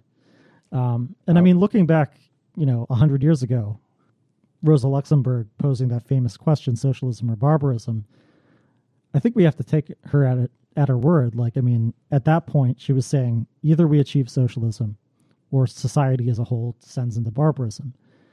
And if she was right, then since socialist revolution did not come to pass, and since, or at least was stopped short, was confined to Russia, that it follows that we've been living under barbarism ever since. Yeah, I was going to say, I think we're 100 there years. now. Oh, yeah. Oh, definitely. 100 years of barbarism. I mean, it could always get worse, certainly. Just to add to your pessimism, 100 years ago, there was one giant looming threat of doom that did not exist, and that was the climate crisis. And we all know that capitalism demands infinite growth, and we all know that we have a finite planet. One of the most frightening things, I think, and also contingent on us to sort of to theorize and start activating ourselves around, is this idea that the climate change is happening, that we're starting to see it right now. And capitalism I do not believe that it is equipped. I really do not believe that it is equipped to solve this problem. I think that if we were to have this barbarism for another 20, 30, 40 years, then I'm not saying that all humans are going to be gone, but this world will not be the same place. I mean, it contains within it the DNA of its own destruction, right? It does. Capitalism, and it's either going to be destroyed by a workers' revolution or by the fact that there are no more people on the planet. Yeah. I mean, either way, there won't be capitalism, but I know which I prefer. The cockroaches maybe can And evolve. capitalism can end in any number of, undesirable ways. I mean, it can collapse of its own inertia, and because conditions can no longer sustain it, or it can be overcome from within by the revolutionary subject of society and of history, which is the antithesis to capital, which is the proletariat. Right. And that's really, I mean, that's the whole ballgame for Marxism. That's where it begins and ends. Let's actually talk about a third possibility, too, which brings us way back to the Kantbot thing, right? Is that radical social change has been divorced from the quote-unquote workers' movement, right? Divorced from large segments of the proletariat and the working class for so many years now, that what we see resurgent in the world, what we see in Nick Land, what we see in a lighter sense, right, in these Jordan Petersons, and certainly with these Richard Spencer types, is a resurgence of some sort of fascism, right? Whether that looks like a return to feudalism, whether it's a sort of brutalized rentierism, of ruling class off in some gated community somewhere, with the rest of humanity left to eke out some bare existence, precarious existence, right? That is a real third possibility too, especially as the climate, if we were not to solve the climate crisis, right, and there were less and less habitable parts of the world in which people could live a good life, that shitty Elysium movie kind of becomes more and more plausible. Oh my God. Speaking of fights, And that's another place where this was actually my fault, but Sean almost had to fight someone in the theater because my friend and I were talking. We were not even being that loud, and it is a very dumb movie. It was Matt Damon that did it. It was really about set me off. Matt Damon Understandable. trying to ruin Jodie Foster's beautiful lesbian planet, as our friend Ahmad said. But anyway. and you left out the fourth option, nuclear holocaust. Posadas, Oh, yeah. That's always an option. well, I don't like to think about that option. the but it's Intergalactic Workers definitely- League for the There's some Sixth International is possibility. working on that. Yeah, some would say that that's actually the condition for a workers' revolution, but I Listen, don't share that view. We're going to have a full episode on Posadas Oh, yeah, okay. in the future, don't worry. We're going to talk about the fourth option. Okay, so, I mean, We're going to break through the fourth wall. as far as the divorce of, these radical ideas from a real substantial social base, I mean, there are various theories that have circulated about why that is the case. I mean, Theorie Communiste and Endnotes have tried to theorize it as a kind of different cycles of struggle, as they call it, which correlate to, periods of capitalist growth that are called, the formal subsumption of labor under capital, which corresponds to absolute surplus value, or what happened, according to them, in the post-war period, certainly by the 1970s, which is the real subsumption of labor under capital, which is sort of technology-driven relative surplus value. And the sort of purchasing power of the workers' movement being able to leverage demands against, the state, against the bosses, has diminished over time, and thus, for structural reasons, the workers' movement is no longer able to sort of exert the kind of pressure that it once did upon capitalism and upon, the bourgeois state. Others, groups like the Platypus Affiliated Society, which I was once involved in, have formulated a theory of the decline of the left in the 20th century, which is sort of a political correlate to Endnotes' whole, balance sheet of the 20th century. They look at it more through the lens of political regression and, borrowing a phrase from Russell Jacoby, of a dialectic of defeat and sort of a loss of this sort of original emancipatory vision.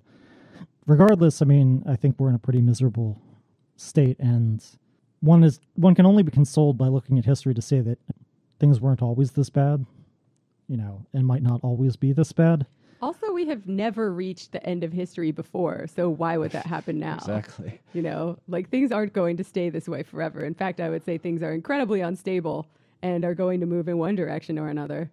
Ultimately, the solace that I get, beyond the solace that we're all just specks of dust in this large universe and our lives are important for a little while and then we go bye-bye and nothing really means anything.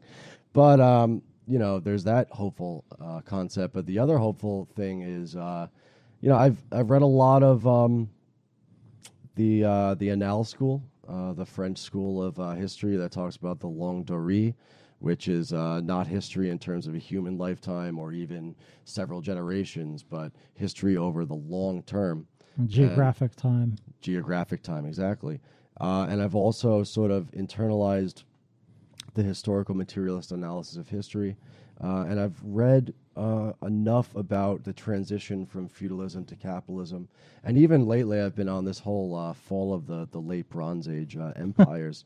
Going way back. Yeah, going way back. Where's my 1200 BC people at?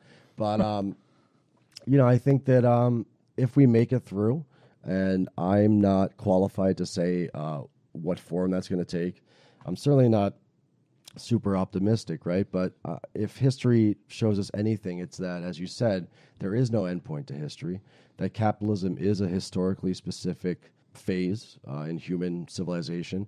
And also, let's not forget, too, as Marx, going way back to Marx, he would remind us, is that capitalism does not just create its own gravedigger, but it also lays the basis for human liberation and human freedom, if only in the sense that, A, it creates a universal class, or a class that can become the universal, the totality of humanity by overcoming itself as a class, right? But also just the basic material and objective conditions necessary to live a life without scarcity, without want, and if we're really optimistic, without oppression and without hierarchy. Now, how you get there is an open question, right? But if you look at the transition from feudalism to capitalism, it lasted hundreds of years with many, many false starts. But go ahead. I think I'm a little more optimistic than you guys. Maybe this is just me being a noob to this type of politics, but we've seen some really inspiring left populist movements growing up around the world. In counterpoint to the scary right populist movements we've been seeing, whether you're talking about the Bernie Sanders phenomenon in the US or Jeremy Corbyn in the UK or Syriza in Greece, Podemos. Yeah, what do you make of all that? Do you think that this type of social democratic reform could be a step on the way to socialism? Let me I'll address this first, Ross, and then I'll pass it over to you. I have kind of a different take from I think a lot of people on the far left who think that social democracy is this sort of phase that you need to pass through. My take on it is, and I'm very influenced by Maddock Jr. on this, and by Goldner and others. is that social democracy existed in a certain moment in time. The historical conditions were right in certain places of the world between, let's say, the 1930s and the 1970s, right? But what social democracy requires is a rate of profit sufficient in order that capital would willingly, or not quite so willingly, but be forced to, and as you said, workers would have leverage to, given the conditions, right, forsake a certain amount of their profits and their profitability because the rate of accumulation is high enough that they can still make profits and still do very well, 3, 4, 5% or whatever it is, while letting wages match productivity. What I think... Or providing benefits. Yes, right. So not only in the present, but of course moving off into the future, right? Like banking on those benefits into the future. So with that said, the way I see social democracy nowadays is it's kind of weird, but I see it as something that's bound to happen, a conception amongst a lot of people now, not just in the United States with the Bernie movement you're talking about, or Corbyn in the UK, or all Southern Europe, right, all over the place, right?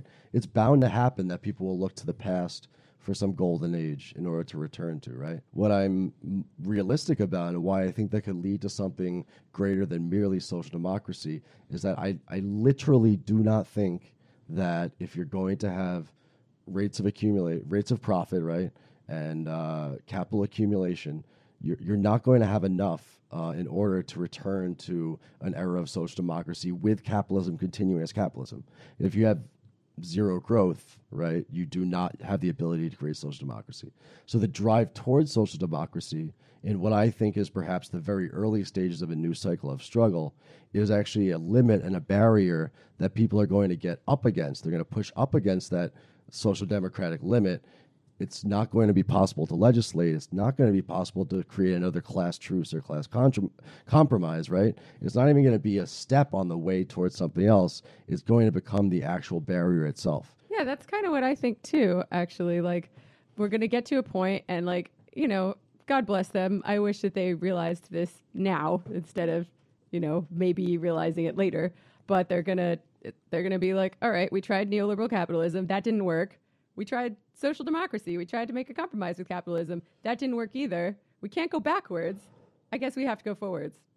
I guess I am heartened to a certain extent that socialism is no longer a four-letter word. It's no longer, you know, something that, you know, people talk about only in sort of negative terms.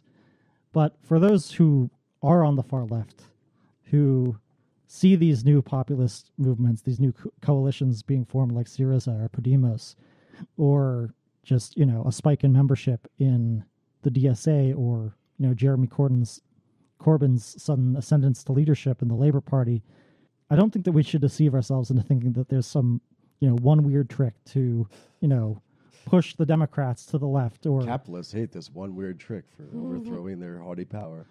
Yeah, like, or basically committing oneself to entryism into what is essentially a democratic entryist party, you know, being part of a communist group that then joins a DSA caucus and then... I got to stick up for my comrades here for a second, because most people, I'd say the balance of people in the DSA are anti-capitalists at this point in time. I was pretty surprised when I found that out myself. And like, it's called Democratic Socialists of America. I think that's sort of a relic of an earlier time. I also think it's good marketing for normies. And maybe once you join, we can tell you the real name, which is, I'm going to bring up some, I'm going to brainstorm some ideas for the next meeting. Yeah, so it's luxury yacht communist DSA is a kind of caucus. Yeah, DSA is a gateway drug to real communism. It is, though. At least in Brooklyn, it is. And like, it's all hard to so say many what it's of like the in things Tulsa. that we do. But I feel like, I mean, even Sean had this view of it before I told him about it, which is there's this idea that the DSA only focuses on electoral politics, and that's just not true. That's one of like 10 plus working groups. That's like 10% of what we do. So if you're not into electoral politics, you don't have to play. There's also, like, I'm not in the electoral politics working group, but I am in the socialist feminist working group, which is currently working on a push for Medicare for all. I'm also in the the housing working group, although I haven't gotten to any meetings. I read all the emails, and the current organizing drive in our branch right now is tenant organizing in our own communities. So there are a lot of other things that the DSA does that are not like, oh, we're going to support progressive Democrats, which is like a fine project. I'm not against it. I just think that we should be doing many, many, many other things. It's sort of a more is more approach at this point in time, right? It's a big tent. Everyone's getting along. At some point in time, we might have to talk about that. But for now, it seems like it's working. My only concern, as far as like the far left, the communists, the sort of convinced revolutionary Marxists, in terms of how they orient themselves towards the DSA, is that I'd be hoping for a migration of DSA members, democratic socialists, whatever, to the left, to revolutionary communism, rather than a movement in the other direction, which is revolutionary communists sort of deciding, oh, hey, let's meet people where they're at. I hate that slogan. And let's like cynically join with this, organization that we know isn't what we want, and try to just like, become a pressure group within a pressure group. That's the wrong direction. That's fair. I agree with you with that. A rightward entryist move into the DSA seems like a tactical mistake. But well, if I don't even know if it's entryist though, because if the majority of the organization wants to overthrow capitalism, how is that entryist? Well, I mean, what does that even mean though? Like, because it means a lot of different things to a lot of different people. Exactly, and that was my point. Is that there's 30,000 DSA members now? More 40,000, let's say. There's probably that many, revolutionary communists out there too, right? But they don't have an umbrella, right? They don't have something that they can all stand together and fight under. So, again, this is why I don't discount DSA activities, because, the small amount of people on the revolutionary communist left that exists in the country, it's not like they're doing that great work right now, right? They're not. Maybe they're working in their communities. I don't know. Maybe they're putting out podcasts in Tampa, Florida. I don't know what they're doing. Maybe they're just making shitty posts on Facebook. Maybe they're just shit posting on Facebook about Stalin's red love. I mean, we don't know what it is, but that's praxis. Come on. That's a certain type of praxis. But no, I guess I'm at this point in time in my development where I'm not out street fighting with cops. I'm not getting thrown in jail all the time. Where I've got like God. I got a nice cushy union job. Well, not so cushy, but it's a union job. Where I think that given the circumstances, given that, and I take your point well that we do live in barbarism right now. Given all of that, I stake my position out on the far left. I think that we, from the whole spectrum, from democratic socialists, social democrats, all the way the fuck out, I'll even include my old anarchist comrades in that. I think it's contingent upon everybody to throw whatever the fuck they can against the wall right now, because we're in a spot right now where our back is against it. Our back is against that wall. And as Comrade Stalin once said, 4 walls is 3 too many for us, right? We're going to get the fucking wall. So let's fight. Let's organize. I don't know how we're going to win. I'm not convinced that we're going to win. But goddamn, let's fucking fight. I mean, most of the work is political, as I understand it, even if you have lots of guns and the agreement of a whole lot of revolutionaries. Well, you need the people with the most guns, which is the cops and the military, to not shoot you first. That's really important. Or people from the military to turn their guns on their commanding officers, which is not unprecedented at all. And every successful revolution in history has involved massive mutinies and defections. It would have to. Tough with an all-volunteer army, though, I gotta say. What about the idea of the general strike? Because that's the relation that we're going after, right? The basic relation between workers and capital. And without workers, they can't function. And that's a very non-violent way of doing it. Until they come with guns and start killing us. Yeah, well, the two things are often interlinked. So, a mass strike will self-organize. It'll pop up across vital sectors of industry, paralyze, production. Really, what response would the capitalist state have but to deploy its military forces, which historically is what they do? Often when, a national army is instructed to, or ordered to fire on the citizens, people who from their neighborhood or wherever, people who look like them, who speak the same language, etc. That's often the tipping point in terms of disobeying orders, turning guns on commanding officers. And once that happens, really, it's game over. What if we had a really quiet general strike where we all just stay home, passive aggressively? Hang out with the cats and drink. And I do that watch already. TV. Yeah. Wouldn't that be better? So here's a question I'd like to end on. Once I learned that capitalism is not a sustainable system and that something's going to come after it, right? And it might be something really bad or it might be something really good. And once I realized the task before us, right, the enormity of it, I'm like, man, what the fuck am I supposed to do? Like, it's almost impossible. Would you say it's a world historical task? It's yes. That's the hardest my thoughts kind. exactly. That's the hardest and kind of task. It's so big, and we're so far away from it. Like, how do you even deal with that on a daily basis? Can I answer this before Ross does? Yeah, like I almost want to go back in time and like unlearn the things that I've learned because I was much happier before when like my friends didn't think I was crazy, Except all your friends are becoming socialists. They now, so are. they're all. This is great they're party falling along. conversation material. Yeah. Well, like, most normal people think that I'm crazy and that we're just insufferable loonies in our ivory tower of Marxism. Like, how do you deal with the enormity of this task on a daily basis? I'll tell you how I deal with it.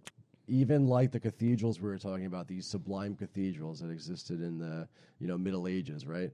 The first person that would lay the cornerstone of that cathedral, right, this very skilled stonemason, right, they would never live to see that cathedral built. They'd be lucky to see 5 flying buttresses, right, before the time they died. It would take 200 or 300 years. So at that time, 6, 7, 8 generations for them to build that whole thing. I would be content merely to live and die and with the sense and the hope that humanity could move forward, and that at least our progeny, the generations after us, could live a better life in a better world. But I still think we have to fight for what we gotta fight for nowadays. That's a beautiful sentiment. It's a shitty sentiment. I mean, I'm being very fatalistic about everything. I mean, I'm not optimistic, but I mean, I guess I should probably get over my own ego, right? Because I'm mainly upset that I'm not going to get to see it, because either it'll happen a long time after we die, or it'll happen when we're still alive and we will die at that point. So, yeah, I mean, you asked, what my response to the enormity of this task and its seeming impossibility. Probably the most rational response to this is alcoholism. In fact, the only rational orientation towards present political conditions is Marxism alcoholism. Lush communism? Company. Are you saying lush communism? Yes. But in all seriousness, I mean, this is also, it is serious. It's historical, but this was a problem communists had to sort of deal with. The idea that, we are struggling for something that, a better world which we might not live to see, or that we might die in trying to create. And this is, in all likelihood, we're all going to die in obscurity and, with very few people to remember us. Not me. I'm never going to die. Same. Well, that's the point is there was actually a faction within the Bolsheviks called the Biocosmist Immortalists. Oh, that sounds like my jam right there. Yeah, Leonid Krasin. Yeah, there needs to be a DSA caucus. And Bogdanov, they believed in the scientific resurrection of past lives, so that all those who toiled anonymously throughout history, in the darkness of feudalism and, even stretching back into prehistory, could be resurrected through modern scientific methods. Lenin's body could be, shocked back into life like some sort of Frankenstein. And we could all live to enjoy this accomplished communism, even illiterate peasant, forefathers, foremothers. Wow. That's as good a Where myth are as they all any going to else. sleep? Well, we're going to conquer other planets, of course. This is where Posadism comes in. Communism will be intergalactic, or it'll be nothing at all. But isn't like what you're talking about is kind of the inverse of the Walter Benjamin comment that like if the enemy wins, even the dead won't be. What's the quote? Even the dead are not safe. That's right. Yeah. That what you just said did make me think that this could be a positive and a negative, right? Because yes, the task before us is incredibly huge, but also humans need a purpose to structure their lives. Mm-hmm. And I know before I came to the politics I have now, I was kind of casting about for what I should be doing. All that I knew was that I liked to write and I was good at it, but I didn't really know what I should be writing about. And as a result, I wrote about just the things around me, you know, the things that made my life worth living, which was mainly sex and drugs and music and partying and nightlife. And, you know, I don't disavow those things now. Like, what else are we fighting for? Yeah, imagine how good music's going to be under communism. Yeah. Holy shit, it's gonna be so lit. Oh, it's going to be amazing. Imagine how good drugs will be. It'll be Oh so my good. God, the best drugs. We will put our best scientists on it to find Oh yeah. Oh yeah. the ideal drugs for, maybe everyone has a different ideal drug for their brain I chemistry. mean, I think as Marx To each according to their need. right? You know? Exactly. And as Marx said too, during the morning, we'll go fishing. During the afternoon, we'll create new drugs, and then during the evening, we'll fucking go to EDM parties and take test those those out. Yeah. So it breaks down that division of labor that exists across humanity. You can be all things. Yeah. You can be the drugs you want to see. The drugs you want to do.